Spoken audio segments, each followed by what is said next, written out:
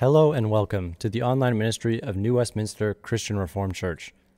We hope that today's message will be a word of encouragement for you from our Lord Jesus Christ.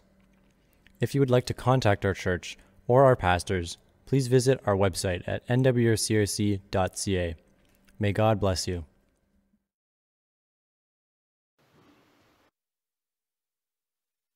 Good morning, everyone. Certainly a blessed Thanksgiving weekend to all of you. I hope that you're able to enjoy this weekend, giving thanks together with those who are dear to you. And I want to give thanks to George in particular for blessing us with this lovely harvest display. Some of those gift baskets will be sent to those in our congregation that the deacons will take care of. So thank you, George, for that. You know, as we've been going through this sermon series, The Contemporary Testimony, Our World Belongs to God, we're now in this section called Creation, the first of several sections in the testimony. And it strikes me that on this Thanksgiving Sunday, that the very foundation of our Thanksgiving stems from the gracious act of God creating us and all that is. In fact, Neil Plantinga speaks of God's act of creation as a marvelous gift of hospitality. Listen to what he writes. Supposing that hospitality means to make room for others and then to help them flourish in the room you have made, I think we could say that hospitality thrives within the triune life of God and then spreads wonderfully to the creatures of God. You might say creation is a result of God's self-giving love, his desire to make room for others so that they might flourish. And gratitude, thanksgiving, is the only fitting response for us. This morning, our scripture reading is from the very beginning of the Bible, Genesis chapter 1. This is the Word of God. In the beginning, God created the heavens and the earth. Now the earth was formless and empty. Darkness was over the surface of the deep, and the Spirit of God was hovering over the waters. And God said, "Let there be light," and there was light. God saw that the light was good. He separated the light from the darkness. God called the light day, and the darkness he called night. And there was evening, and there was morning the first day. And God said, "Let there be a vault between the waters to separate water from water." So God made the vault and separated the water under the vault from the water above it, and it was so. God called the vault sky, and there was evening and there was morning the second day.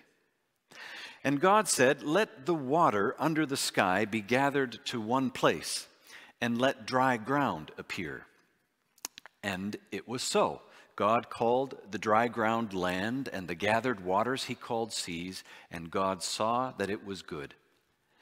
Then God said, "Let the land produce vegetation, seed-bearing plants and trees on the land that bear fruit with seed in it according to their various kinds." And it was so. The land produced vegetation, plants bearing seed according to their kinds, and trees bearing fruit with seed in it according to their kinds. And God saw it was good. And there was evening and there was morning the third day. And God said, "Let there be lights in the vault of the sky to separate the day from the night, and let them serve as signs to mark sacred times and days and years. And let them be lights in the vault of the sky to give light on earth." And it was so. God made two great lights, the greater light to govern the day and the lesser light to govern the night. He also made the stars. God set them in the vault of the sky to give light on the earth, to govern the day and the night, and to separate light from darkness. And God saw that it was good. And there was evening and there was morning the fourth day. And God said, "Let the water teem with living creatures, and let birds fly above the earth across the vault of the sky." So God created the great creatures of the sea and every living thing which the waters teems and that moves about in it according to their kinds, and every winged bird according to its kind. And God saw that it was good. God blessed them and said, "Be fruitful and increase in number and fill the earth and the seas and let the birds increase on the earth." And there was evening and there was morning the fifth day. And God said, "Let the land produce living creatures according to their kinds, the livestock, the creatures that move along the ground, the wild animals, each according to its kind." And it was so. God made the wild animals according to their kinds, the livestock according to their kinds, and all the creatures that move along the ground according to their kinds. And God saw that it was good. Then God said, "Let us make mankind in our image, in our likeness, so that they may rule over the fish in the sea and the birds in the sky, over the livestock and all the wild animals, and over all the creatures that move along the ground." So God created mankind in his own image. In the image of God he created them, male and female he created them. God blessed them and said to them, "Be fruitful and increase in number. Fill the earth and subdue it. Rule over the fish in the sea and the birds in the sky and over every other living creature that moves on the ground." Then God said, "I give you every seed-bearing plant on the face of the whole earth, and every tree that has fruit in it with seed in it. They will be yours for food.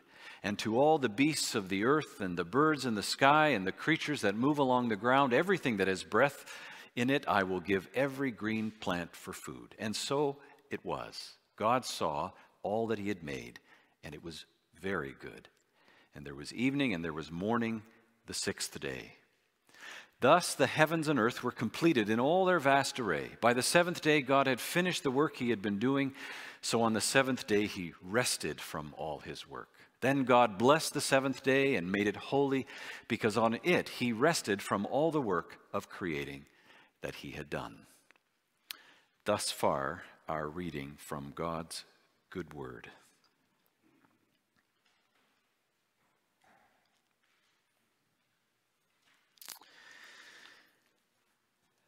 This week in my preparation, I came across a delightful children's book. I was introduced to it when I was reading Chuck Colson's fine book called "How Now Shall We Live?" In fact, I've been leaning on that a little bit as we've gone through this particular series. And in his book, he provides a short summary of this delightful children's book, which I ended up reading, of course, and purchased for my wife's grade 3 class. She doesn't know that yet, but now she does. It's a wonderful book, and as you know, good children's books open up some of life's deepest and most provocative questions. And this one does it in a particularly winsome, humorous, and provocative way. The book is called Yellow and Pink. Anybody heard about that book? Oh, wow, new to most of us, all of us perhaps. Yellow and Pink by William Steig. It begins with two wooden figurines, marionette puppets, if you will, waking up and finding themselves lying on an old newspaper in the hot sun. And Yellow sits up and asks, "Do you know what we're doing here?" "No," Pink says to Yellow. "I don't even remember getting here." And that then begins a long debate between the two marionettes over the origin of their existence. Pink looks over the intricacies of how he's been formed and how Yellow has been formed and says, "Someone must have made us." And Yellow says, "I say we're an accident." And then Yellow begins to outline the possible ways of how it all happened. A branch might have broken off of a tree, fallen on a sharp rock, splitting one end of the branch into two legs. Then the wind might have sent it tumbling down a hill until it was chipped and shaped. Perhaps a flash of lightning struck it in such a way as to splinter the wood into hands and fingers. Eyes might have been formed by woodpeckers pecking through the wood. Then, Yellow says, with enough time, 1,000, 1,000,000, maybe 2.5 million years, lots of unusual things could have happened. Why not us? The debate continues back and forth between Yellow and Pink. In the end, the discussion is cut off by the appearance of a man coming out of a nearby house. He strolls over to the marionettes, picks them up, checks their paint, and says, "Nice and dry." He tucks the wooden figures under his arm and heads back towards the house. Peering out from underneath that man's arm, Yellow whispers to Pink, "Who's that guy?" And so ends the book. The Bible is God's self-disclosure. It's God's self-revelation that tells us the answer to who's this guy? God discloses himself to us because there's no way that we in ourselves could find him. Now, some of you might be saying, I don't ask that question. Who's this guy in the sky?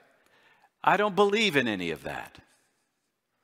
Well, then maybe you're going to have to answer the question, well, who was that guy that walked our planet 2,000 years ago? Who taught in the region of Galilee and Judea? You have to ask yourself the question, who's that guy? Because he entered into human history. And many people who saw him invited others to come and see who this man is. And when they listened to his teaching, when they saw his miraculous signs and wonders, many people asked, who's this guy? This is how one of Jesus' earliest followers answers that question. The Son is the image, that is, Jesus is the image of the invisible God, the firstborn over all creation. For in him all things were created, things in heaven and on earth, visible and invisible, whether thrones or powers or rulers or authorities, all things have been created through him and for him. He is before all things, and in him all things hold together. Who is this man? Jesus? That's who he is. And another of his earliest followers wrote this, just as we read last week. In the beginning was the Word, and the Word was God, was with God, and the Word was God. He was with God in the beginning. Through him all things were made. Without him nothing was made that has been made. And this Word, we read, is Jesus. Christianity is the only worldview in human history that tells us the creator of heaven and earth and all that exists, that being entered into our time and space, took on flesh. Literally, that's incarnation. God enfleshed. Like the man in the story, Yellow and Pink. This God, this being, entered into human history, into his story, and confirmed what was said at the very beginning. It is very good. So very good, Jesus believed, that he was willing to die in order to save it. That's the message and life of Jesus. God, through Jesus Christ, created a good and beautiful world, a world that he intended to co-rule with us, his image bearers. That's essentially the message of Genesis 1, and that's what we're going to look at this morning.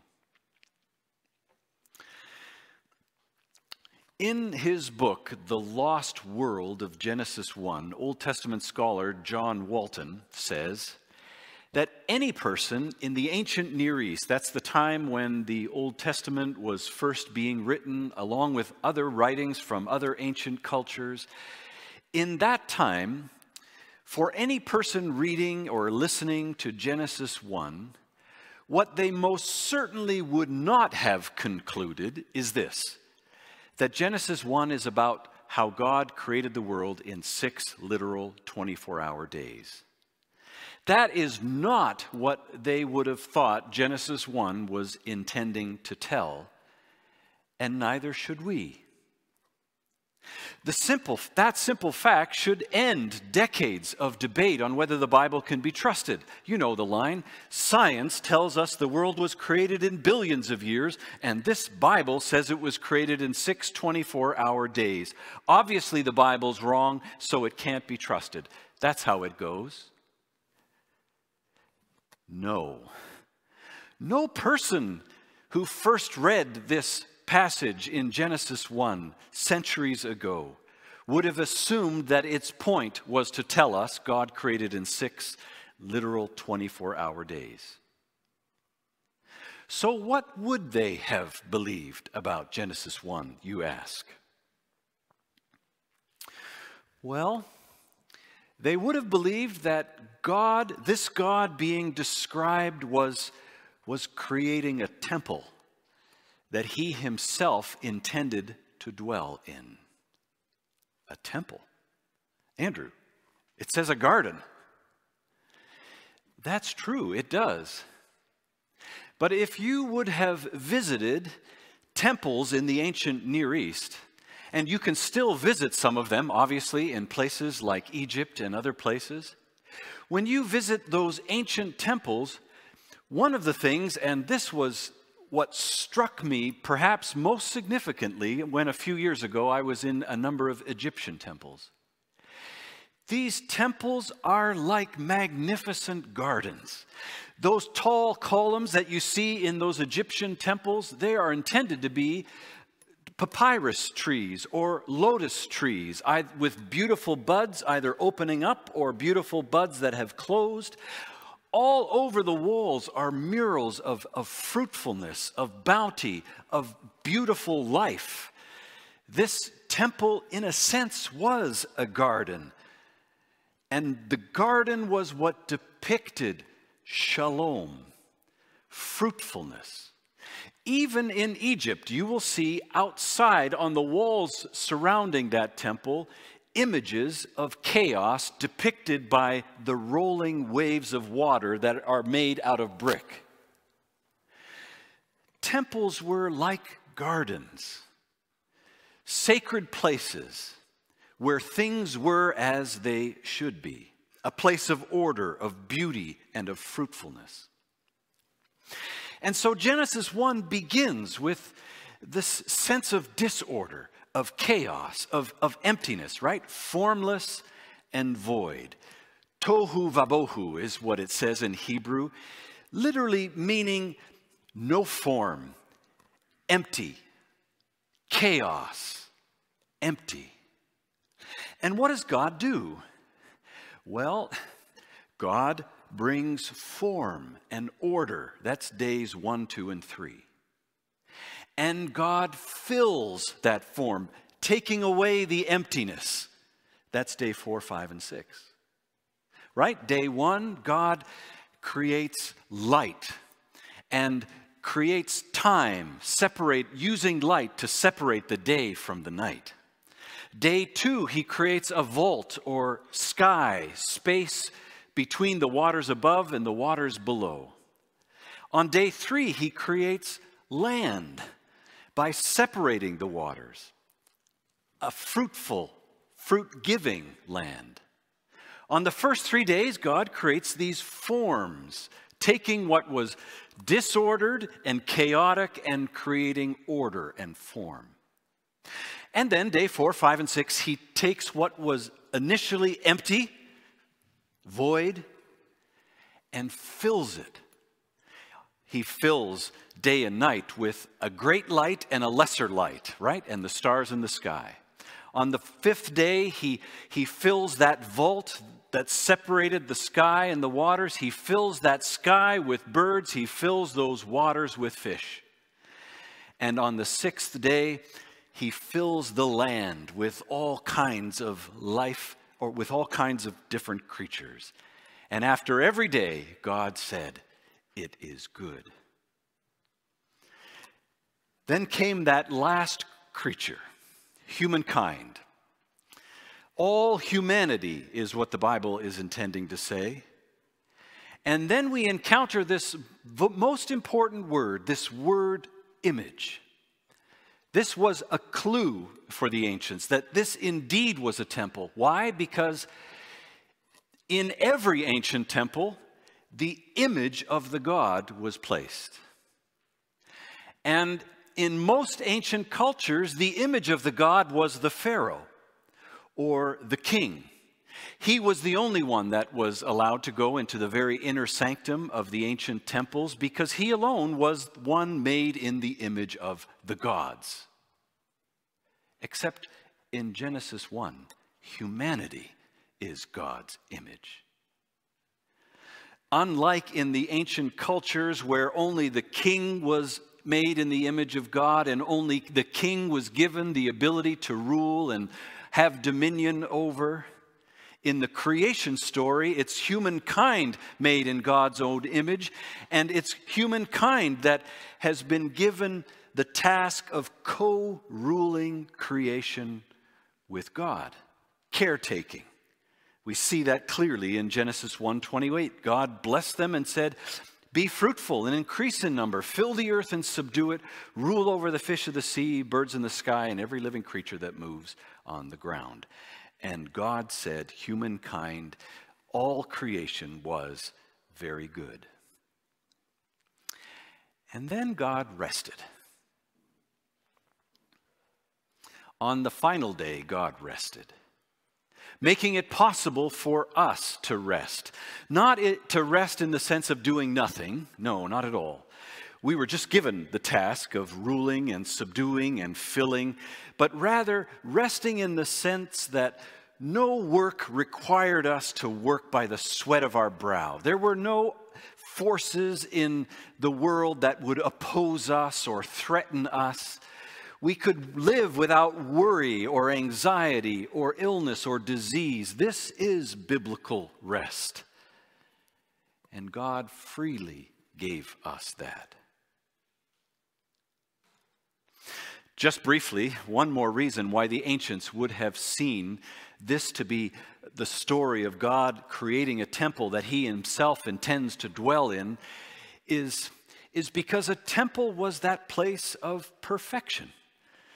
The temple was the place where life was as it was supposed to be. And the number 7 to the ancients symbolized that perfection.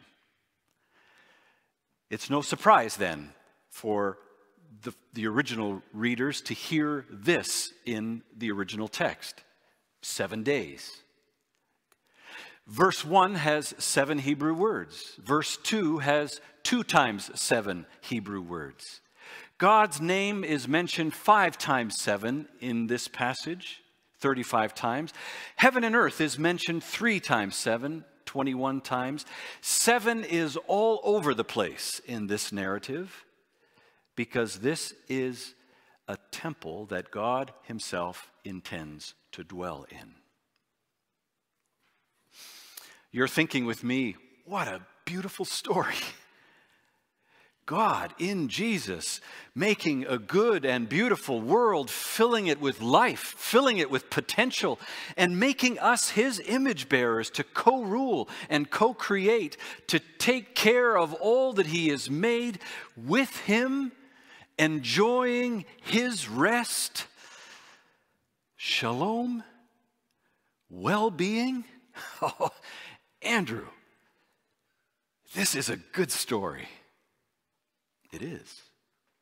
Our world belongs to God, captures it well in paragraph 9.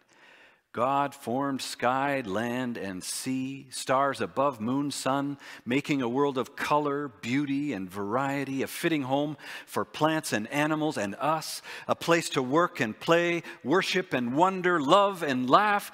God rested and gave us rest. In the beginning, everything was very good.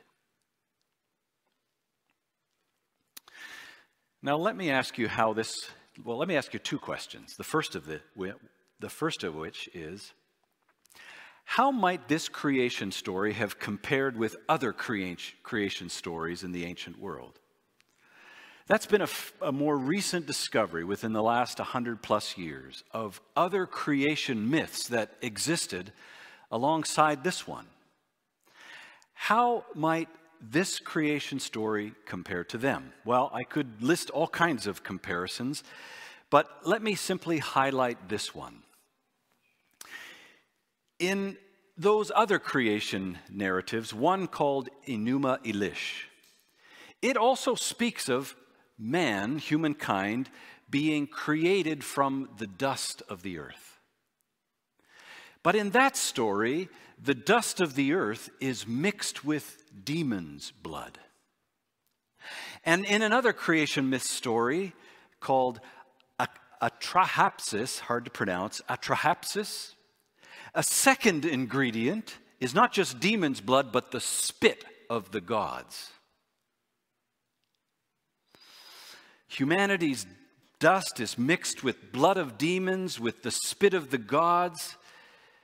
Why? Well, humankind were largely servants of the gods, slaves of the gods. In one particular creation story, we see that their purpose is to relieve the lesser gods from the arduous labor of digging irrigation ditches. That was the glorious purpose of humankind in those accounts. Contrast that to the biblical account, which is wholly unique. Man made in the image of God. All humankind, male and female, to co-rule God's good world.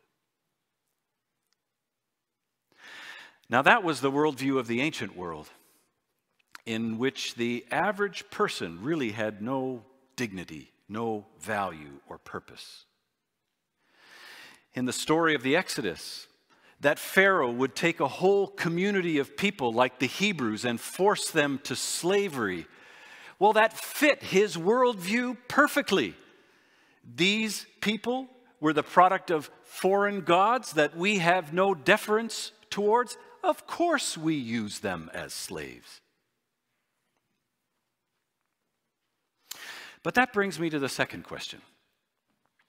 How does this creation story compare with the creation story that's dominant in our day? That is, as we learned last week, the story of naturalism, which, of course, many believe.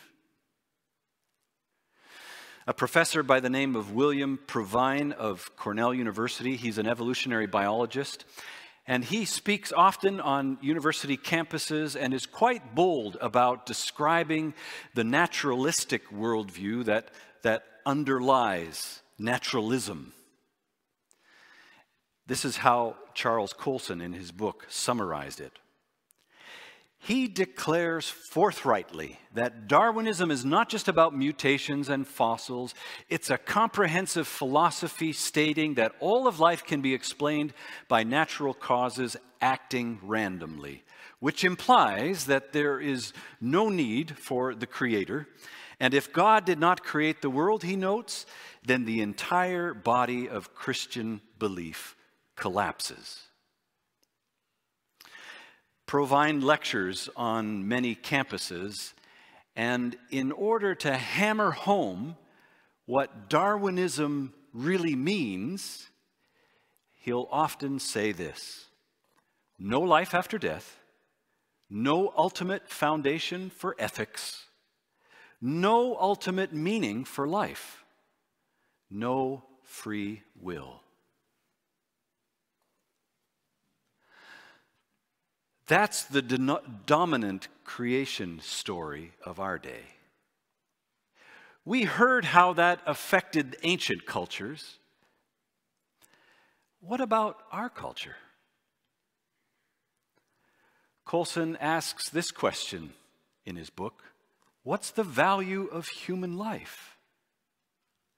The most vexing cultural issues of our day, he says, abortion, assisted suicide, euthanasia, genetic engineering, all turn on questions about what it means to be human, about the value of human life and how it should be protected.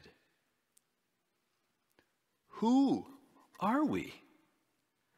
What are we? That's the question that many are wrestling with in a world that denies God and believes that naturalistic evolution is what was used to bring about what is. What are we then? Well, a good case can be made that this question started to get answered in a very different way beginning in the 1700s at the start of the Enlightenment. A well-known philosopher by the name of René Descartes offered this dictum: I think, therefore I am. The human mind, not God, is the source of certainty. The human mind is what gives us our human experience. And human experience, how I feel about myself, is the fixed point around which everything else revolves. That was a most significant dictum given by René Descartes. In a way, it began to separate us into minds and bodies. If the mind is the center of our being, what does that mean for our bodies? More recently, a Princeton professor by the name of Robert George, he talks about how this way of thinking creates a kind of dualism between body and mind, where the body is little more than a machine that is controlled by the mind. He says it follows that the body is not really me, but something separate from my real self, my essential self. And it's an instrument to be used like a car or a computer for whatever purpose I might choose. Therefore, even whatever I do with my body, whether it's for physical pleasure or even if I discard it because it's no longer convenient for me, that ultimately has no moral significance. Charles Colson carries this a little further and writes, carried to its logical conclusion, this view implies that sexual acts between unmarried people or partners of the same sex or even complete strangers have no moral significance. Since the body is reduced to the status of a mere instrument of the conscious self, it can be used for any form of pleasure and mutual gratification, as long as there is no coercion.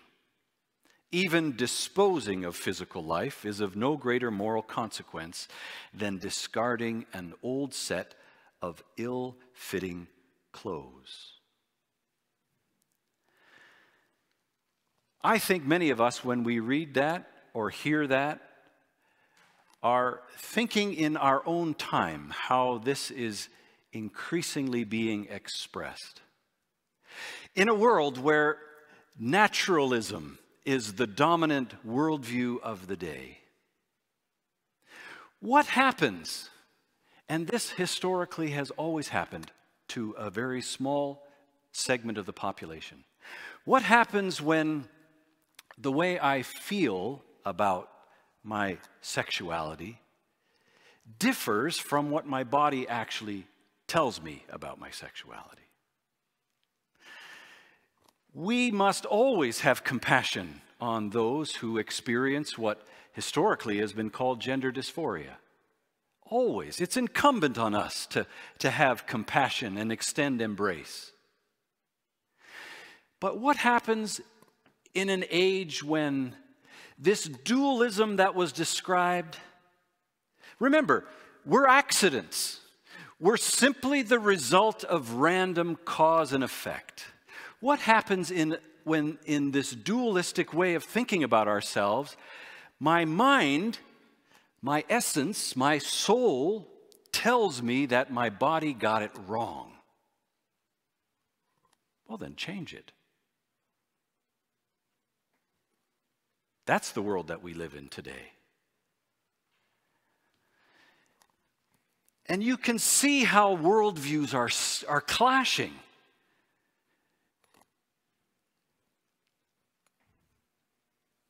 Let me give you another unrelated example to that. It struck me because we saw it on the news this week. A whistleblower was appearing before a government committee. She formerly worked for Facebook, and she's blown the whistle on the fact that Facebook makes algorithms knowingly knowing that when young girls use their platform, Instagram or Facebook, they experience much higher levels of anxiety and harm than those who would not be using it. She testified, Facebook knows it. But they continue to produce those algorithms because it makes money, of course. Don't they care about these young children? Don't they care about how these algorithms are causing heightened levels of anxiety, how these algorithms are distorting what it means to have a healthy image of self? Don't they care about that? Why should they, Andrew? I found, and maybe you think I'm drawing the line too far here, or drawing the connection too far here. Is this almost a new kind of slavery? A new kind of slavery in which, for the sake of pure money, we will prey on children? I mean, if they're just bundles of neurons and electrons and don't really have ultimate dignity and value, why not? In the ancient world, cultures would enslave other people because they had a worldview that said those people don't have the kind of inherent dignity, don't deserve the kind of respect and care that we might give to other people. Do you see how our worldview, how the way we think about the creation and humankind, do you see how our worldview changes everything? What happens when a culture completely loses its moorings? The foundations are pulled out. Well, the Bible tells that story. Because certainly in the history of the church, in ancient Rome in particular, those foundations had been pulled out in all kinds of different ways. What happens when a world loses its foundation, loses its connection with God? God enters into human history. God expresses his great love by taking on flesh and blood and coming up to those who are sick and pronouncing healing, coming up to those who are distressed and casting out demons, calming the wind and the waves to show his power and authority over all creation, and going so far as to offer himself in order that the world might be saved. That's how good this world is and how much God loves it. So much so that he died to save it, to save you and me. Indeed, God is good. We are good because he loves us and has shown us that in Jesus Christ. And therefore, all God's people can say together, Amen. Amen.